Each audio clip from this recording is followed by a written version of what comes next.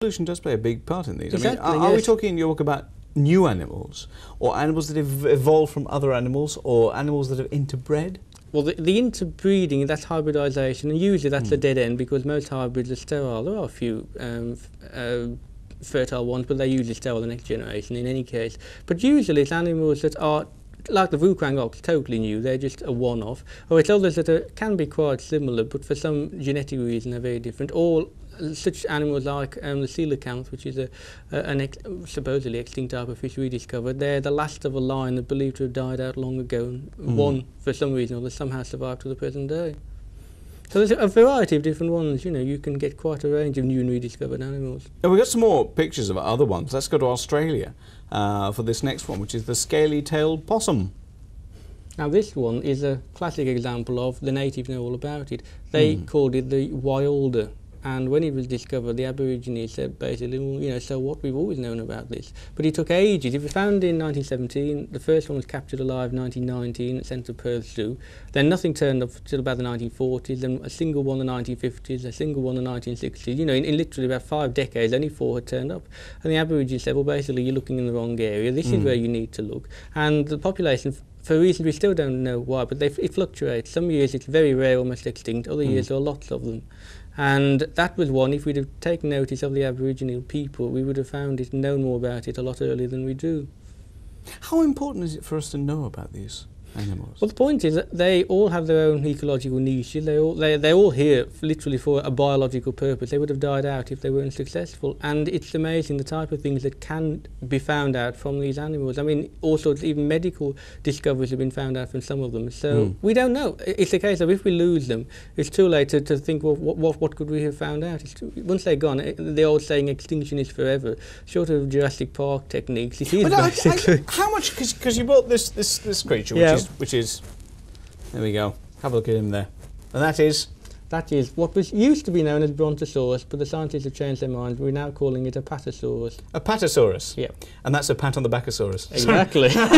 It's all the old gags, isn't it? Yes. What do they call one of these with one eye? I don't know, but I've got a feeling you're going to tell me. Do you think he saw us? Oh, sorry, Agnes. Sorry, I'll let that settle in for a little while. Yes. I'm going to be serious now. Creatures like that, I mean, what similarity, or what is still around which is similar to that? Well, again, it depends on whether you believe the natives. We've had good reason for believing the Congolese natives, with Ocarpus, Congopicus and whatever. And the same Congolese natives say that in the Likwala swamplands, or what used to be the French Congo, there's a creature that they call the Machelium bembe. They say it's about 30 feet long. It has a large elephantine body, a long neck, small head, a very long tail, 4 squat legs, and these 3-toed footprints, which is basically the diagnostic description of a Brontosaurus. Now, to us, that sounds fantastic, but to them, they say, oh, well, you know, there are lions, there are crocodiles, there are tortoises, there are Machelium bembes. It's nothing new. They've always known about it, they've hunted it, they've killed it. But to us, because the Likwala swamplands are virtually impenetrable, Western explorers have never been there to any great extent, only literally touched the fringes. If there's going to be a living dinosaur anywhere in the world, that's where it will be. And it's interesting to note that that is where they are being described. What's been down to these areas that's preserved all these species for so long? Well, what's been special about them? The Congolese area, although it is part of Africa, it's almost an island in itself. It's surrounded on all sides by literally inaccessible, impenetrable regions that animals simply don't migrate through. Humans certainly don't. There are no white hunters and so forth, you know, charging through the Likwala swamplands. Hunters live within them, but not wandering backwards and forwards. So it's basically a very isolated community. Animals, the plants, a lot of the insects are unchanged for millions of years. It brings us on to, doesn't it, Karl? Things like the Yeti. Yeah. What do you think the Yeti is? Well, apparently the latest ideas are that there's not a Yeti in terms of even a single species. There are 3 different types of Yeti, and remains have been found. As in Yeti more. So I mustn't keep throwing these. That's points quite out. Abominable. Yes. Snowman will believe it. The Yeti. Yeah, okay, moving swiftly on. Yes, there are 3 types of Yeti.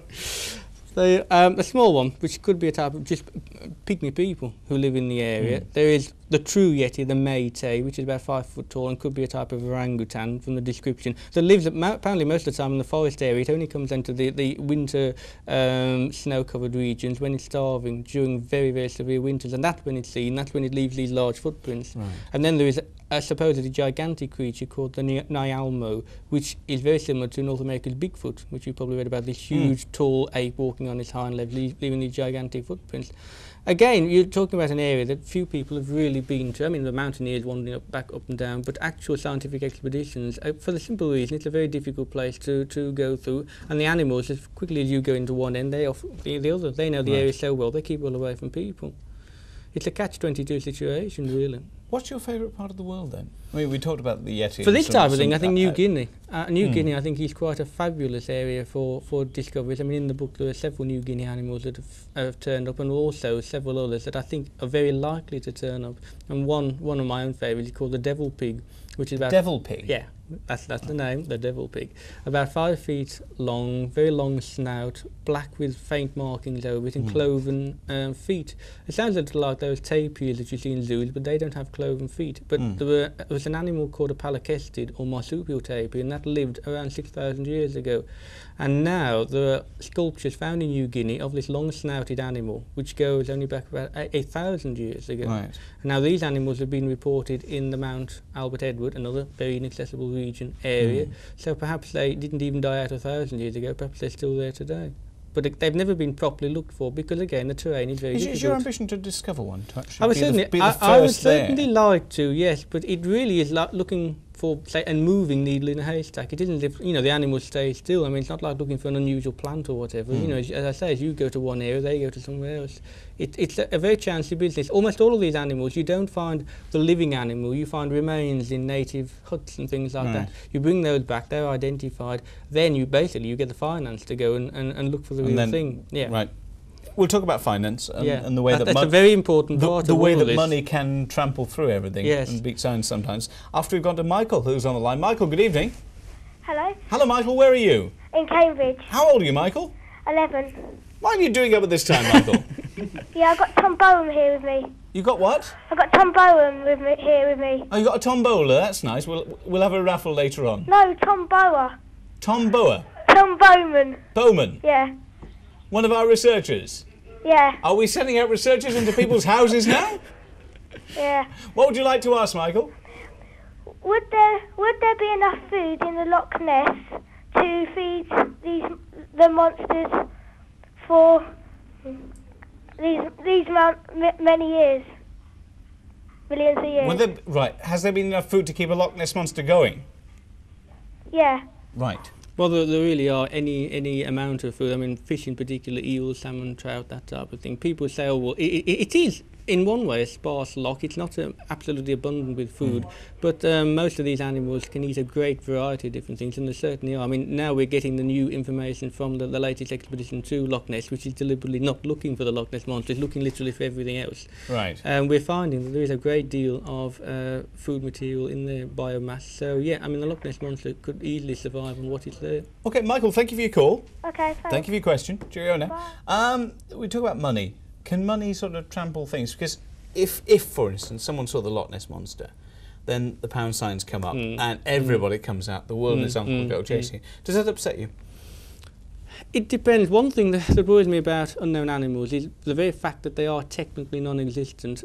There is nothing to protect them. They can be shot, killed, exterminated. You can't protect an animal. Or if you like, going back to the early days, trapped for zoos. Exactly, but until you can actually prove that they exist, they are completely vulnerable. So in a sense, although, OK, you say about money talking, about people going off and doing what they can to find them, it's no bad thing because at least once they're found, the protection measures can then come into play. Such as with the Vukwang ox, that's a good example. It couldn't be protected before, it didn't officially exist. Now they are conserving its habitat, its region, it's being a protected species, and therefore we may finally save it from extinction.